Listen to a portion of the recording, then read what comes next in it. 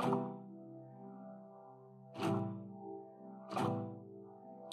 to fly.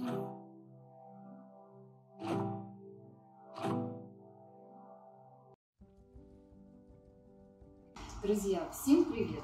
Рада приветствовать вас на своем канале Мир Орхидей, и с вами Ксюша. И сегодня наша тема будет посвящена одному из очень часто задаваемому мне вопросу. Какие же мои действия, когда я только получила орхидею? Чем я обрабатываю? И сегодня я хочу поделиться своим опытом. И я уверена, что кому-то он будет ценен. А тем более у меня есть такая возможность, есть прекрасный образец. Коробку вы видите, она на столе. Я ее еще не открывала, я только пришла с почты, получила посылку. В этой коробке довольно редкий сорт, но, к счастью, садовник постарался, вырастил, и сейчас у многих продавцов в соцсетях массово продается этот прекраснейший сорт. У меня в коллекции он есть, но я не упустила возможность купить еще 2 экземпляра себе в коллекцию, чтобы сделать потом групповую посадку, которую, кстати, я очень люблю и часто практикую. А также я чуть дальше поделюсь своей радостью покупкой еще одной орхидеи, но об этом чуть позже. А сейчас мне самой уже не терпится открыть эту коробочку и посмотреть на моих красавиц. Давайте приступим.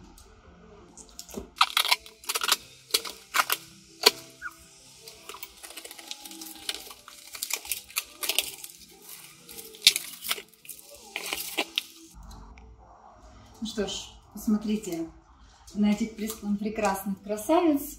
И да, это Дарвин. Как я уже сказала, сейчас он массово поступил в продажу. И я понимаю, что такие моменты упускать нельзя. И я, конечно, прикупила себе аж 2 экземпляра. Итак, я сняла пленочку, в которой она приехала. Давайте рассмотрим орхидейки. Они в отличном состоянии. Листовая масса вегетативная хорошо развита. Корни живые, здоровые. Их достаточное количество. Эта же ситуация со второй орхидеей. Когда вы выбираете, если вы, допустим, покупаете сами в супермаркете, обращайте внимание на листву. У орхидеи должна быть хорошо развита вегетативная масса, должен быть хороший тургор, никаких особых повреждений на листве желательно, чтобы не было. У меня тоже в этот раз мне предоставили на выбор орхидеи, и одна из них была с повреждением, то есть с травмой, механической травмой листа. Я попросила, если есть возможность, замените. Конечно, бывает такое, что это там уже последние экземпляры. Я, конечно, тогда беру с механической травмой, но если есть возможность, выбирайте неповрежденную листву. У этой орхидеи тоже, посмотрите, хорошо развита корневая система, растение здоровое, что очень радует. Когда я изучила состояние своих орхидей, следующий мой шаг. Я, как правило, всегда отрезаю цветение. Очень, не знаю, единичные случаи за всю свою практику помню, когда я оставила магазинное цветение, которое меня удовлетворило и которое меня дальше радовало. В данном случае цветочки, на мой взгляд, они потрепанные. Видно, что бутончики уже засыхают, потому что... Сейчас, секундочку. Видно уже, что бутончики засохнут, они уже и так начали засыхать, потому что все пересылки, они, конечно, сказываются на растении. И пока растение доехало к поставщику, потом поставщик пока тоже принял товар, нам упаковал, конечно, видите, что уже потрепанное цветение. Я понимаю, что впереди зима, впереди период, когда орхидеи массово начинают цвести, Я лучше сейчас уберу цветение до живых почек и дам возможность орхидее без цветения адаптироваться уже в моих домашних условиях, набраться сил для зимнего цветения. Поэтому сейчас мы с вами отрежем цветоносы. А еще почему я не очень люблю цветоносы, вот эти покупные, потому что в них очень часто и густо, если есть какая-то живность, которая заселена, да, вот вредители, я о них, то часто и густо именно в цветочках их может быть полчище целое, либо какое-то количество, и травить орхидею без цветоносов гораздо проще, чем с цветами. В общем, мне такое цветение не жалко. Многие наверняка сейчас подумают, зачем же, ведь это так жалко. Мне не жалко, я люблю домашнее цветение. Удовольствие я могу получать только от домашнего цветения. Ну и плюс я спокойнее, правда. То есть мне важнее сейчас понимать, что у меня нет вредителей, и мне проще сейчас будет травить орхидейку. В общем, вот верхняя почка, и мы отрезаем. Инструмент, как всегда, обрабатываем. Конечно, это ваш выбор, отрезать или нет. Я не настаиваю на том, чтобы убирать цветение. Вы можете оставлять, чтобы радоваться потом цветением дальше. Но если вы оставите цветение, вам обязательно надо будет хорошо обработать. Значит, может, давайте я сейчас, вот мне пришла идея в голову, давайте, наверное, я сейчас покажу вам. Я на одной орхидейке пока цветение убирать не буду, я его потом уберу, я просто покажу вам, чтобы было наглядно видно, как надо действовать, если, допустим, цветение вы оставляете. В общем, давайте, одну орхидею я оставляю без цветения, одну пока с цветением. Итак, самое время пришло показать, какими препаратами пользуюсь я для профилактики. Я очень люблю два вот этих препарата. Первое, что мне нравится, то, что они уже готовы к применению. Есть еще препарат, который работает также на тех же вредителей, о которых сейчас пойдет речь, но его надо готовить. Он называется маспилан. Я не очень люблю, когда надо дополнительно какое-то время тратить. Плюс здесь я могу взять то количество препарата, которое мне надо на какое-то растение, на одно или на два. Как правило, те препараты, которые надо разводить, концентрация идет на литр, там, допустим, 1 грамм на литр, а мне такого объема, не надо. Поэтому остается лишний раствор, все это доставляет неудобства. Я люблю, когда есть готовый препарат, где дозированно я могу использовать это вещество. Итак, эти два препарата готовы к применению. И один из них называется флористин, но я так подозреваю, что он это украинский препарат, и он есть у нас только в Украине. К сожалению, девочки, если вы из других стран, то вряд ли у вас есть он на прилавках. Чем он мне нравится? Он работает, он широкого спектра действия, он работает от всех вот этих комнатных сосущих вредителей, но, правда, не на все виды клеща. Вот орхидейный клещ он не берет. Он на некоторые виды клеща он работает, но не на орхидейного, но об этом я немножко дальше скажу. Так вот, он помимо того, что трипсы, червец, щитовка, белокрылка и так далее, вот от этих всех вредителей работает, плюс он еще и фунгицид, то есть это он также идет как профилактическое средство от заболеваний растения. То есть мы сейчас, допустим, обрабатываем, как правило, я им первым работаю, я его беру первым, в первую обработку, а вторую обработку я тоже делаю, хоть, допустим, я сейчас не вижу вредителей, визуально я даже посмотрела орхидею, я не увидела вредителей на ней, но я в любом случае обрабатываю, даже если я не вижу, и обработки делаю всегда 2, разница в 1 неделю. Первый препарат я беру именно этот, который с фунгицидом идет, который еще борется с болезнями. А второй препарат ровно через неделю я применяю. Вот он называется Миледи. Не знаю, тоже есть он у вас или нет. Он борется с теми же вредителями, о которых я чуть выше сказала. И плюс он еще и удобряет орхидеи. Сюда растения. Сюда входит азот, фосфор, калий и множество микроэлементов. Тут вот их куча написано. То есть мы еще и, помимо борьбы, еще и удобряем растения.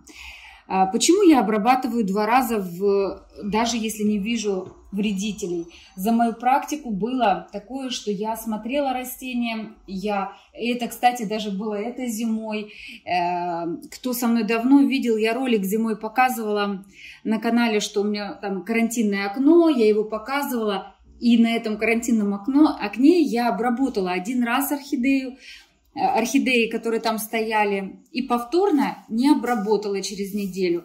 Ну, думала, что проблемы нету, и через месяц я увидела уже целое полчище в одной из орхидей целое полчище трипсов, поэтому я уже поняла, что обработки надо делать 2, потому что вредители настолько маленькие, что мы порой можем глазом своим не заметить, поэтому лучше сделать 2 обработки. Это несложно и надежно, и спокойно будет.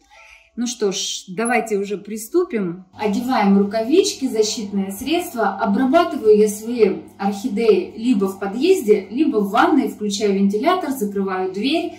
Сейчас мы обработаем с вами в ванной комнате. И начнем мы с вами вот с этой орхидеи, которая без цветоносов у нас. И что мы делаем? На расстоянии примерно 30 сантиметров вот эту часть листа лицевую и внутреннюю часть листа обрабатываем. Итак, все листики с обоих сторон. Мы, не жалея, тщательно нижние листики не забываем. Сами цветоносы, даже которые я оставила, так, вот так вот мы обрабатываем. Вы видите, что скопилось даже уже, раствор скопился в точке роста, но мы сейчас выйдем, потому что здесь активно уже пахнет средством. Вот таким образом. Да, и еще поверхность грунта. Поверхность грунта я обрабатываю вот таким вот небольшим количеством. Так, сейчас мы выйдем и вернемся, когда здесь проветрится. Немножко здесь у нас проветрилось, а то некомфортно было дышать. Теперь мы приступим к орхидее. Сейчас покажу для тех, кто хочет оставить цветоносы, как надо обрабатывать. Вы берете с самого краешка, идете вот так, поливая каждый цветочек, вот каждый вовнутрь, снаружи, вовнутрь, снаружи. И вот так пройдитесь по цветоносу. То есть вы загляните как снаружи, так и внутрь цветочка некоторым количеством спрея. Ну а листву вы обработаете точно так, как я показала на той орхидейки, на первом экземпляре, с обоих сторон, так, чтобы листик был увлажнен с обоих сторон. Потому что очень часто все эти препараты контактного действия. Вот. Ну и не забывайте обрабатывать верхнюю часть грунта. Купать не обязательно совершенно.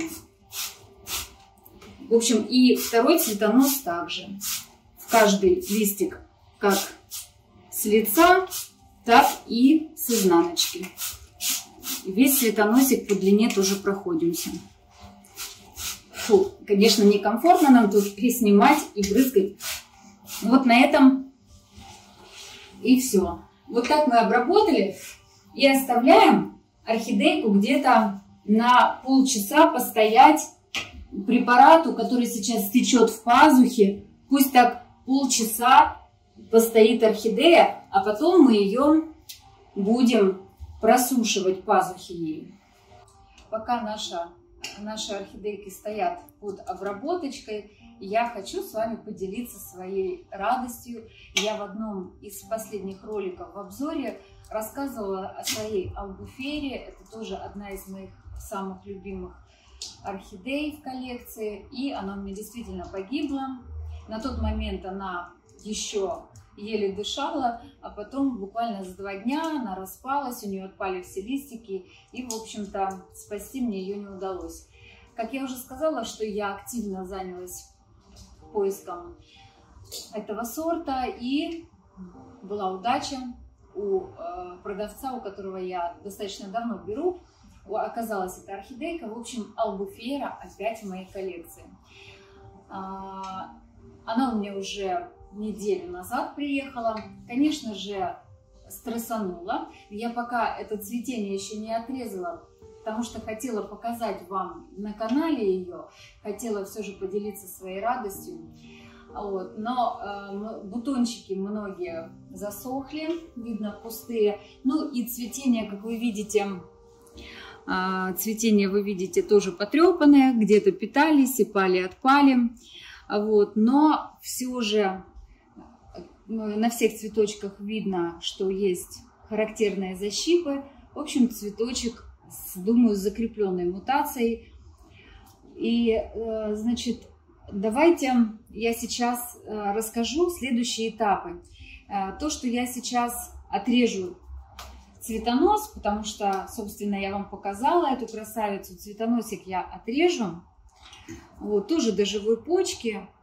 Вот таким образом. Все, я дам теперь дальше восстанавливаться орхидее, для того, чтобы она меня зимой порадовала новой порцией цветочков. И расскажу вам, что надо дальше делать, пока мы ждем наши орхидеи, которые у нас стоят. Не теряем время. Значит, посмотрите тоже на корневую систему этой орхидеи. Что я делаю дальше? Помимо того, что я обрабатываю орхидеи 2 раза, как я сказала, разными препаратами с промежутком в 1 неделю, я ставлю на месяц-1,5 на карантинное окно. Свое карантинное окно я вам покажу потом, когда мы уже закончим с орхидеями. Если же у вас, то есть у меня оно всегда свободно под карантин. Я даже на него никогда не рассчитываю, как на какую-то площадь, что я могу туда накупить еще растений, потому что это окно у меня свободно. Я на него не рассчитываю, потому что оно у меня всегда карантинное. Оно может либо совсем пустовать, если, допустим, мне некого туда ставить для карантина, либо там стоят орхидеи и другие виды цветов, которые у меня сейчас на карантине. Как я сказала, минимум месяц, а то и 1,5. Почему я беру с таким большим запасом? Потому что за всю мою практику были разные случаи. Я не знаю, как так получалось, но даже больше, чем через месяц у меня появлялись все равно, ну, как бы не больше, чем месяц, но, в общем, я поняла, что минимум месяц надо давать для карантина. Я беру с запасом, потому что у меня коллекция большая, и я даю себе 1,5 месяца. У меня растения там стоят для собственного спокойствия. Вот. Дальше что я делаю? То есть вы осматриваете корневую систему. Первый месяц вы точно не тревожите растения. То есть если вы получили орхидею с огромным комом, набитым битком вот этого технического горшочка, в который он приехал, вы ее все равно не пересаживаете первый месяц точно. Если это зима, мне, наверное, сейчас я проговорю все моменты, да? Если это происходит зимой, то есть вы получили зимой растения, обработали, как я вам сказала, поставили на месяц на карантин, и вы видите зимой, что у вас корней настолько много, что горшок разрывается, вы все равно ее не пересаживаете. Вы что можете сделать? Что делаю я? Я разрезаю с двух сторон горшок, с одной стороны, и ровно в этом же месте, в другой стороне горшочек, и его как бы, вот знаете, немножко вот так раскрываю, и тогда получается, что корневая система не сдавлена, но при этом, то есть поступает движение воздуха, происходит движение воздуха, и у орхидеи корни не в сжатом состоянии и нет вероятности загнивания корневой. Корни еще очень часто могут портиться у орхидеи, когда они битком набиты, когда сильное давление на них идет, когда, допустим, мы ее полили, влаги много, вентиляции никакой, и они могут гнить. Вот чтобы этого не происходило, мы ждем весны. Акценты делаю, потому что сейчас я говорю о зиме, да? Мы ждем весны. Когда просыпается орхидея, это где-то вторая половина марта. И только тогда вы приступите к пересадке этой орхидеи. Сейчас у нас лето. Вот получили весна-лето, получили мы растения. И если у вас в этот период, когда у вас сейчас активный рост орхидеи, орхидея развивается, и если у вас битком набит горшок, вы все равно первый месяц ее не пересаживаете. Вы даете возможность орхидее адаптироваться и, скажем так, привыкнуть к тому климату, который у вас дома, потому что у каждого из нас свой климат, своя температура, своя влажность, направленность окон. Орхидее к этому надо привыкнуть. Плюс к вашему уходу, потому что у каждого все равно свой подход. Орхидейке надо адаптироваться. На это надо минимум месяц. Когда она адаптировалась, вы можете через месяц-полтора, ну, минимум месяц точно, приступить к пересадке орхидеи. Это если прям много корешков.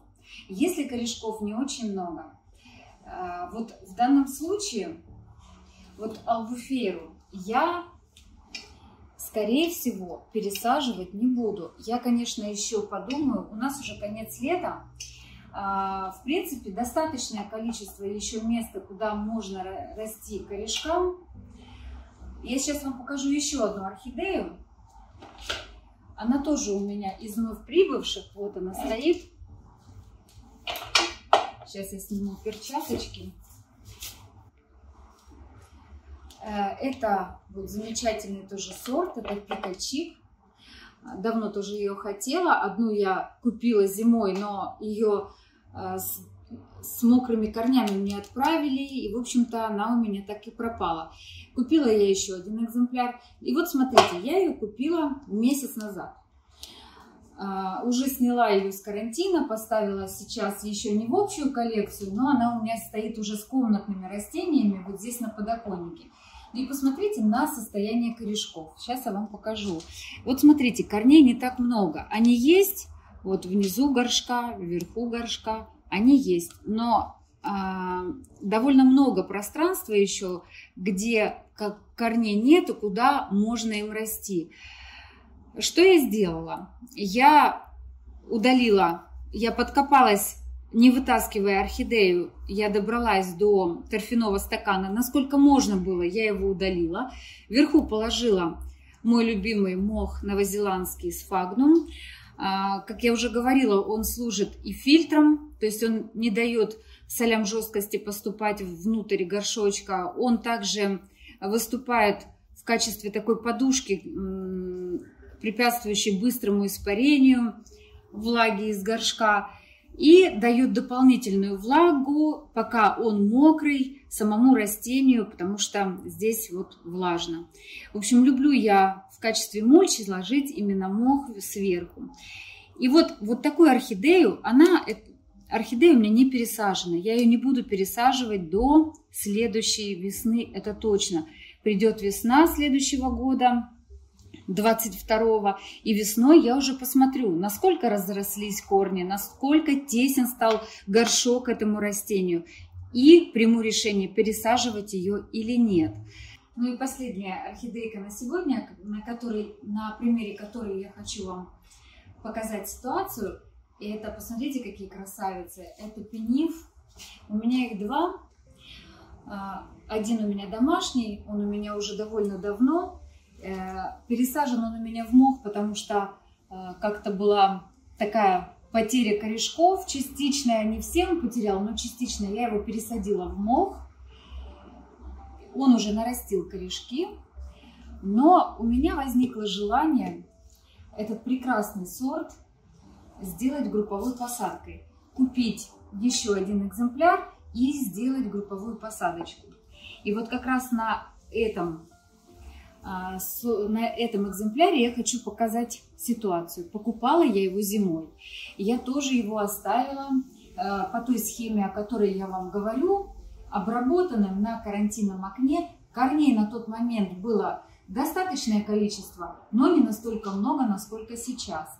Вот за период весна, лето он, посмотрите, как нарастил корневую систему. То есть вот сейчас действительно корешков много, и я вижу, что им действительно становится тесно, потому что они, видно, уже сплющиваются, расти им некуда, они ужаты, и даже на ощупь, ты когда горшок пробуешь, он каменный, он даже не вибрирует, не сжимается.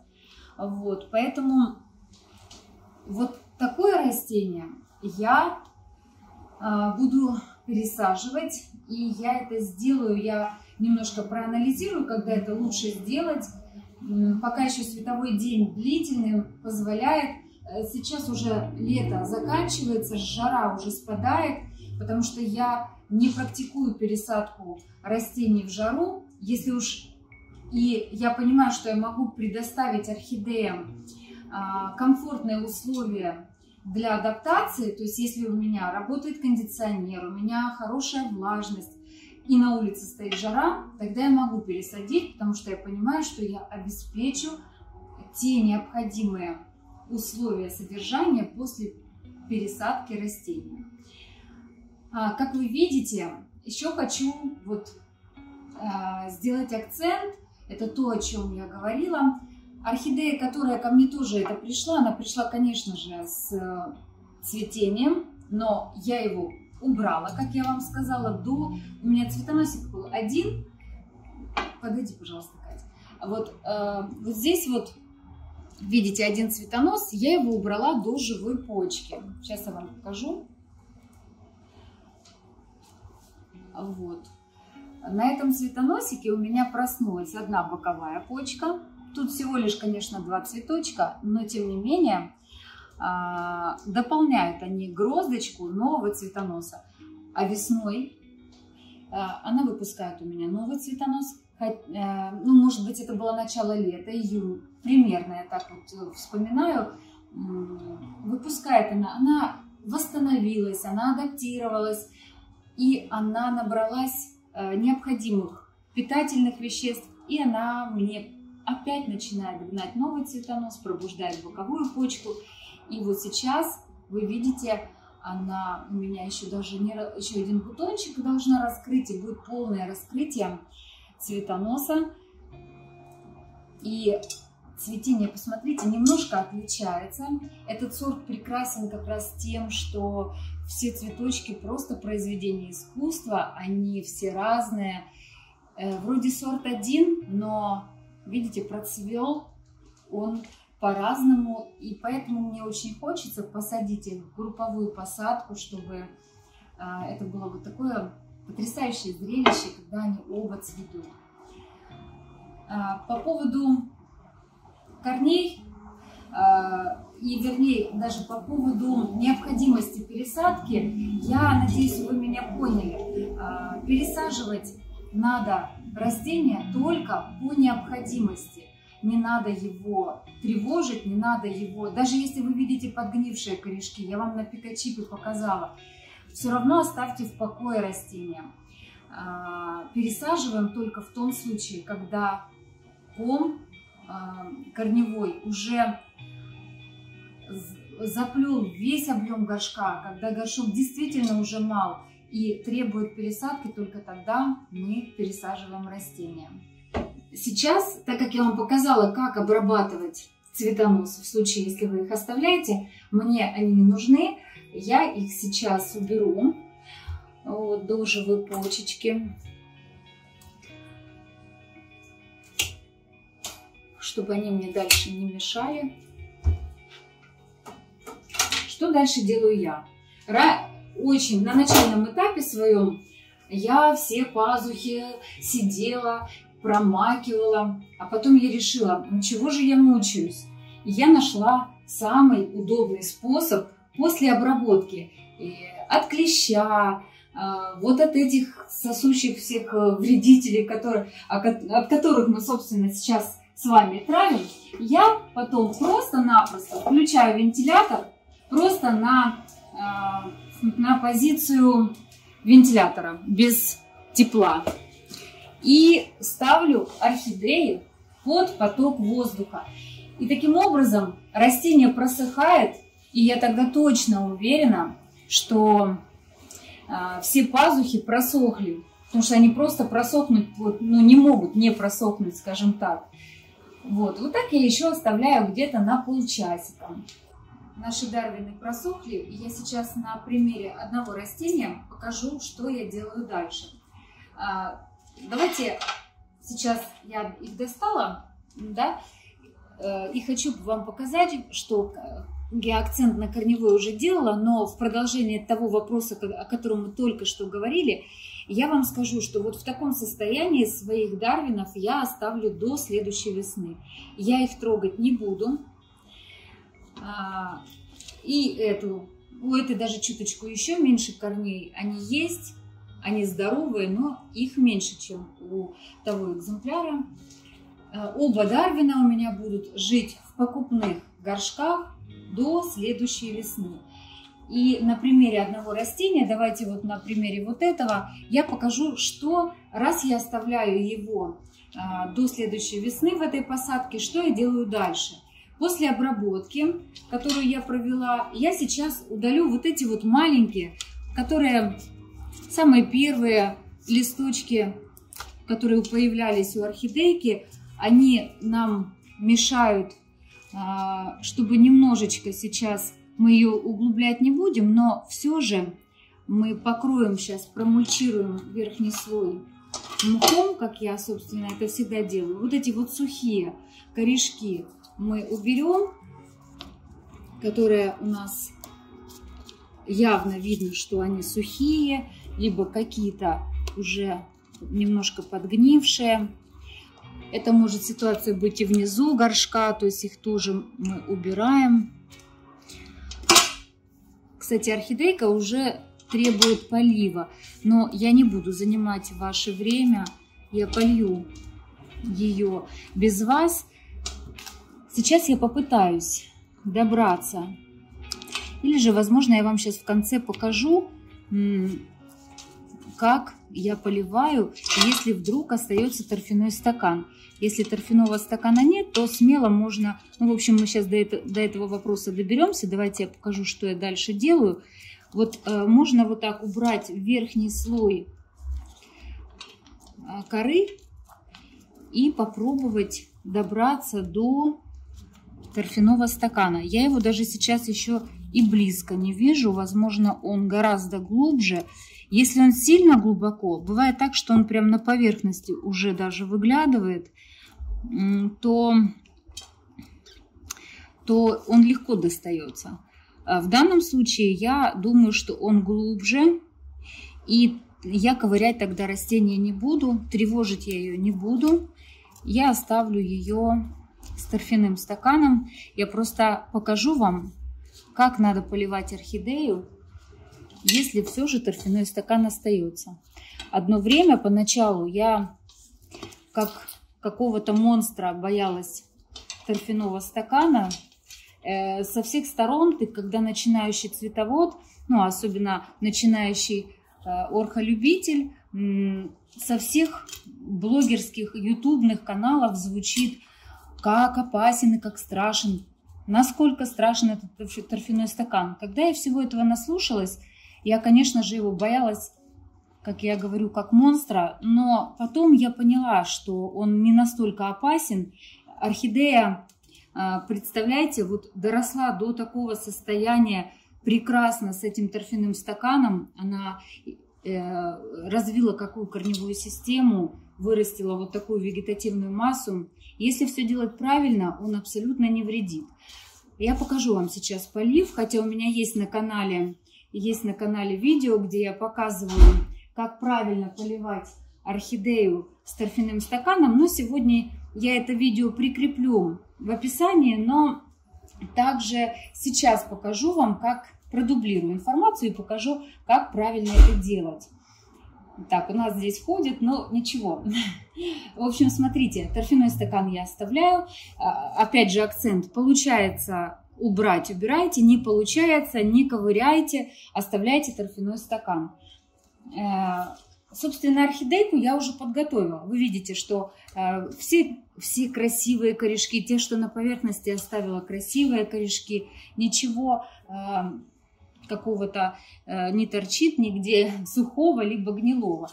И дальше я беру свой, опять же, любимый новозеландский мох, красивый. Он уже подготовлен, я его намочила, он уже готов к употреблению. Я его кладу на поверхность всегда уже мокреньким. Сухим укладывать будет просто нереально.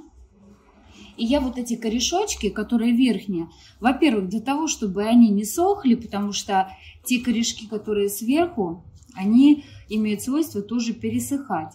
Это первое. А второе, есть такой момент, вот эти корешки, которые сверху, если они вот не накрыты, как вот мхом, когда ты поливаешь, допустим, с удобрением, водичкой удобряешь орхидейку, или же предположим, где-то жесткой водой с солями жесткости, да, то эти корешки, они обжигаются, и в последующем это ведет к отмиранию ткани виламена и потере вот этих корней. Поэтому я их люблю прикрывать даже вот по этой причине, что я их обезопасила в таком случае от повреждения либо со стороны, когда мы удобряем, либо вода, если жесткая.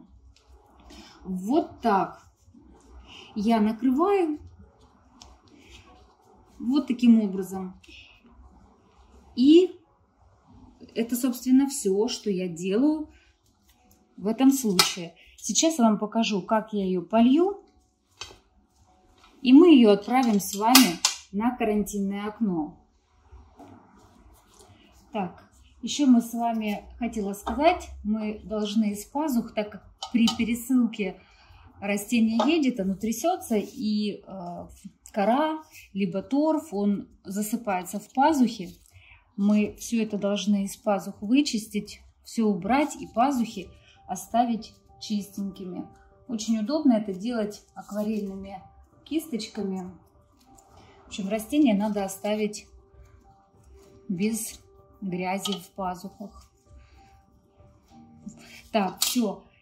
Я специально взяла прозрачное кашпо, чтобы было хорошо видно. Да, еще для новичков я хочу сделать акцент вот на цвете корней. Вот когда вы видите, что корни в серебристом, вот такого серебристого цвета, серенькие, то такие корни готовы к поливу. Вот эти корни, они немножко уже просочился препарат, которым я брызгала, и они уже немножко позеленели, но вообще не все были такого серебристого цвета. Значит, помещаем. И я вам сейчас покажу, просто чтобы было видно уровень. Поливаю я по краю горшочка. В середину не захожу. Это можно делать как по краю, потому что у нас все же есть часть корней, которые сверху. Вот. Немножко можно по краю пролить, а все остальное воду я наливаю уже просто в кашпо. Ну, почему? Потому что, чтобы мы торфяной стакан все же не мочили лишний раз. И налить вы должны водичку. Напоминаю, что вода должна быть фильтрованная, то есть она должна быть без солей жесткости, примесей всех. И теплая, обязательно теплая. Никогда не поливайте водой из-под крана холодной. И наливаем где-то на треть горшка, который технический, не вашего кашпо, а вы должны ориентироваться, что где-то треть кашпо должна быть с водичкой. И все. Выше не надо. У орхидеи корни так устроены, что они впитывают, они как насос впитывают и поставляют воду по всему сосуду корешка, набираются водички и поставляют ее потом растению. То есть они впитывают как насос. Поэтому вот сейчас вы увидите, я оставляю вот так вот где-то примерно на 20-30 минут. И вы увидите, что те корешки, даже которые были серого цвета, они станут такого же зелененького цвета, потому что они напьются воды и поднимут воду вверх по сосудам корешка. В общем, оставляем на 30 минут. Я достала свою орхидею спустя 2 минуты. Почему? Потому что у меня Дарвин сидит, как, может, кто-то из вас заметил, когда я верхний слой снимала, там очень большое количество торфа. Здесь малое количество коры и большое количество торфа. Может быть, сейчас попробую показать вам на втором экземпляре, потому что здесь уже мокрое, внутри горшка мокрое, и уже плохо видно. Вот видите, вот это все торф. И сейчас, кстати, производитель все чаще в практике выращивания использует именно торфокору, где все же торф преобладает в своем количестве. Вот если торфа много, на полчаса нельзя оставлять. Это слишком много, потому что торф, он как губка, он максимально наберется воды, он переувлажнится, и это очень долго придется орхидейке просыхать. Условия бывают разные, где-то прохладно, разные периоды времени года, да, поэтому торф я не советую оставлять на 30 минут. На 20-30 минут мы оставляем в том случае, если чистая кора. Вы понимаете, надеюсь, о чем я говорю. Если кора, то мы оставляем 20-30 минут на треть горшка. Если вы видите, что внутри горшка торф, я бы вообще не замачивала. Я не замачиваю тогда торф, я просто проливаю по краю горшка, вот так вот, и ровно, может быть, на 1 минутку погружаю, и, даже не на треть, даже уже, наверное, меньше я бы погрузила, и то я лично обхожусь просто проливом по краю горшка, и все, потому что торф, он сразу хватает влагу, она порой даже не просачивается, она максимально остается внутри горшка и наполняется. И горшок становится прям на глазах тяжеленький. Вот, это важно. Хорошо, что мои орхидеи были в торфе, потому что я могла бы не сконцентрировать на это внимание, а сейчас производители все чаще все же делают именно с торфом наполнение внутри горшка, а с торфом на 20-30 минут это чревато потерей корневой. Так что, девочки, итог, да, мы с вами замачиваем с торфстаканом на 20-30 минут только в том случае, если у вас чистая кора. Если у вас растение пришло в торфосоставе, где есть кора плюс торф, и где торф преобладает, проливаем просто по краю горшка, не замачиваем. Все такие же манипуляции со второй орхидейкой я уже сделаю без вас. А сейчас мы с вами отправимся на мое карантинное окно. Нет, еще 1 минутку. Мысли приходят по ходу, поэтому сейчас я вспомнила, что я еще сделаю. Я обязательно проделаю в горшочке отверстие в стенках горшка. Делайте это паяльником, очень удобно. И делайте аккуратно. Отверстие проделывайте там, где нет корешков. Рядышком, но при этом очень аккуратно. Но отверстие я советую делать. Все, а теперь мы точно отправляемся на карантинное окно. Итак, вот мое карантинное окно. Сейчас я вам покажу. Ставим нашу орхидейку. Здесь у меня стоит новая моя хоечка. Это Обработка вариегата. Я ее вам потом скоро покажу. Планирую свои все новые сорта хой показать. И здесь у меня сейчас вот эта албуфера, которую я вам показывала. Она у меня тут стоит. Я ее, кстати, сейчас тоже обработаю. Прошла неделя. Я второй раз ее сейчас обработаю уже миледи. Вот. И здесь у меня стоят новые мои сорта бугенвиллей. Но, как я уже поняла, многим интересно. И я буду показывать вам и другие свои растения. Это окно у меня северо-восточное. В первой половине дня здесь у меня только солнышко до где-то 12, потом оно уходит. Вот. Здесь очень комфортно, мягкое освещение. И мои дарвины будут пока на этом карантинном окне вместе с другими, в компании с другими карантинными девочками. Ну что ж, друзья, сегодня я поделилась своим опытом, как я поступаю, когда я получаю свои новые растения. Я рассказала вам, чем я обрабатываю, с какими интервалами, а также рассказала, когда необходимо пересаживать новое растение, когда с пересадкой надо повременить.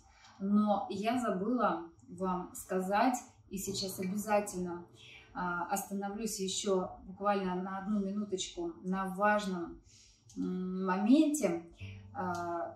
Те препараты, которые я вам показывала, они, как правило, ну и не только эти препараты, как правило, те препараты, которые работают, пусть у вас будут другие торговые марки, но если они работают от трипса, червеца и так далее, они на красного клеща, они, как правило, не распространяются. А мы с вами также должны побеспокоиться о том, чтобы красный клещ не пробрался в нашу большую коллекцию растений. Поэтому красного клеща я обрабатываю на следующий день, либо через день после этой обработки, которую мы сегодня с вами производили, препаратом Масай, Неорон, Несаран или Санмай. Один из этих препаратов выбираете и обрабатываете. Я предпочитаю препарат Масай. Почему я его люблю? Этот препарат работает на все стадии развития вредителя, начиная от личинок, нимб и также взрослых особей.